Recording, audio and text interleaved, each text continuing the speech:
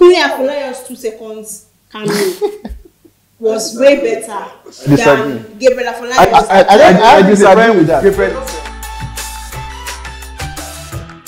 So Kunle Afolayan dropped his Citation movie on the 6th of November. Before the movie dropped, there was a lot of excitement around it because people had, of course, a lot of reasons why they were expecting to see the film. For me, it was the fact that it was Temi Otedola's debut film role, and I really wanted to see how her performance would be. But now that the movie is out, there's also a lot of mixed reaction, mixed feelings. Some people like it and some people don't. So this hot take will be to discuss Citation, the movie, and just generally hear what everybody has to say about it, if they liked it or if they didn't. So let's start with Samson.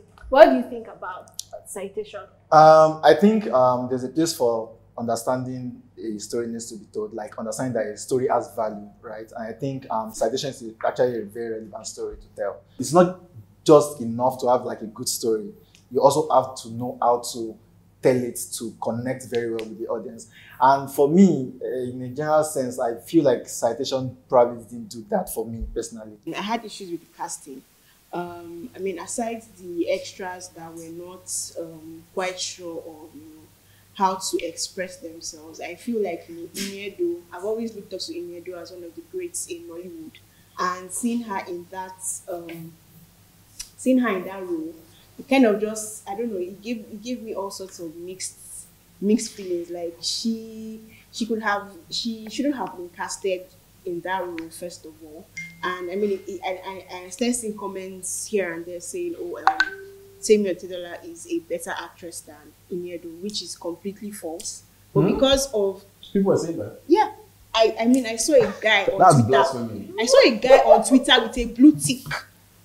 A verified account. A blue tick, and he sure, it wasn't Mr. Easy. No. I mean, I would understand that. You understand? I saw this guy with the blue tick.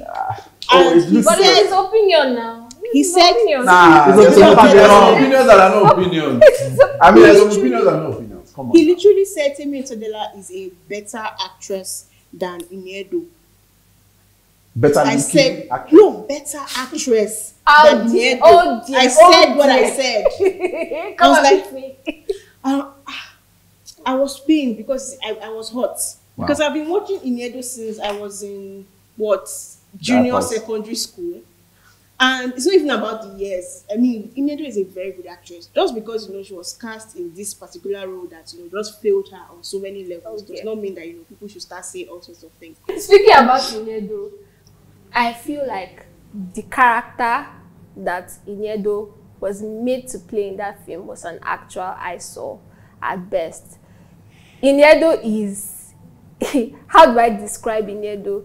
Iniedo is a veteran. If I hate to use that word, but there you have it. She's been in the industry for a bit. She's an actress. She can actually act when she's in her element. So playing that character, you could just literally just pick Iniedo from that story and just throw her out, and the story will still continue. She was very, very relevant to the development of the story, in my opinion. And giving her such a sub character to play, I didn't feel like, I felt like it was, it sort of underplayed the quality of Iniedo's work over the years. But that sort of still, on the flip side, it fits to the narrative that, am I trying to say that celebrities cannot, like top actors cannot play certain roles because they're probably too small or they're not leads, something like that? No, that's not what I'm saying. I'm just saying that that particular character could have been replaced with anybody else but Iniedo. Away from Iniedo, Gabriel Afolayan, I feel like the Gabriel Afolayan's role was completely of there was no significance, because I was trying, apart from the fact that he didn't have any chemistry with Temi Otedola, I feel like, I mean, Temi kind of embodied that role, the chemistry with Gabriel, and maybe she had like, Easy is my boyfriend, he's going to be watching this, so I better, I don't want to be too close, or I don't want to be too, I don't even know. But so I did enjoy this. I think the problem with Gabriel is that no shade on his acting ability or anything, even in the movie. You wouldn't. But I think the biggest, problem with his character is it's not that it's useless, right? Well, because it's there to move the story from point A to point B. Oh, this character has a boyfriend. This character's boyfriend breaks up with her, and this guy just ticking boxes, right? But like him fitting into the story, you don't feel like that. Yeah, I mean, like for most of the film, it wasn't with Moremi, right? They were not together, but you don't feel a particular way about like it. It's just something that happened that's just there laying in the background, and then they get back together. They get back together in the end together. Like, yeah, okay, sure. I feel like the romance part of the film was what I didn't find. Yeah, it fell flat. No chemistry. He should have been cast. Like Kunle Afolayan's 2 seconds cameo was way better than Gabriel Afolayan's. I disagree with that. Gabriel's character was very there's relevant. nothing wrong with Gabriel himself. I'm saying that character. The character was very relevant because if Temi didn't have any other person opposing that lecturer's, role in her life, it wouldn't have been. It would have been too straightforward. It would have been too straightforward. I kind of feel like I like the film. It's a slow burn, so I expect that it would actually be slow. But I agree that it could have been shorter. They could have cut off so many scenes. But what he was trying to do was just try to take us slowly, like into the story. So what do you like about the film? Slow burns are good. I love slow burns. What do you like about the slow burns also have to be interesting, right? And the major problem with citation is like you get to a point where you start to realize that this thing is dragging, and then it starts to get boring, and then there's just a screen and there's you, and you're just looking at whatever is going on. Okay. I think that was the problem. Like there's a drag. Your movie is long, fine, but you have to fill it with stuff that will be interesting for people to watch. I watched it like a series, but I started. I mean, a good way to decide if it's a good film or not is whether you would watch it twice. So imagine I watched it like a series. I watched it from November 7th to November 12th. So imagine watching like series and this movie was actually in cinema. So you have to go to the cinema I don't think I want to watch. I mean, do you understand? Like, oh, cinema today, I stopped at minute 15. So let me go to traffic and be delayed, then I'll come back at minute 8. I mean, do you understand? So that's what I'm saying. But really, Precious, you mentioned something about the movie. What do you like about the movie? For me, I like the story. I don't know why. And everyone agrees the story. That's what I'm saying. I like the story. I like the premise. So many things I found really fascinating about it. One, the music. I enjoyed it. I actually got a song from there. It was a highlight. My child. And although I had slight issues with Temi's performance, I feel like she has a really beautiful camera face. So anytime there's a close-up of Temi, I'll actually sit up to like, oh no, cute nose there, oh cute eyes.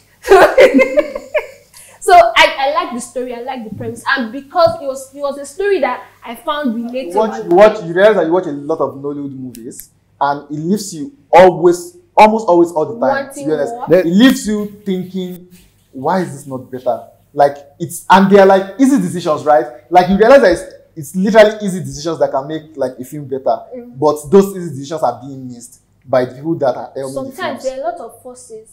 Before now, I used to have this point of view, but now that I know a little, I feel like there are a lot of decisions, there are a lot of forces come that actually make sure that these things, away from the eye to detail, there are some of these things that we pinpoint, like, oh, why wasn't this film better? You realize when you go into it, and you realize that sometimes they try their best, but it just isn't good enough. Yeah, just like I said, Kunle is playing the game. Kunle knows that this is what it takes.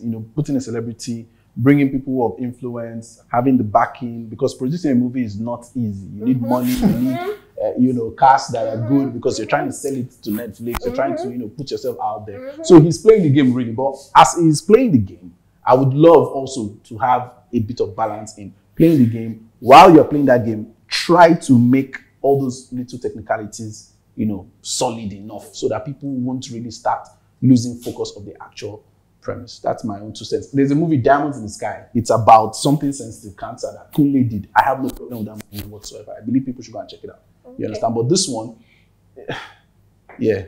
So eventually, what everybody's trying to say in summary is that the film could have been better here. And then the industry could be better as well. So that's it on the show. If you've seen Citation, let us know what you think. And it's a wrap from here, from my guys, Samson, Irabo, Anike, and myself, Precious. See you next time.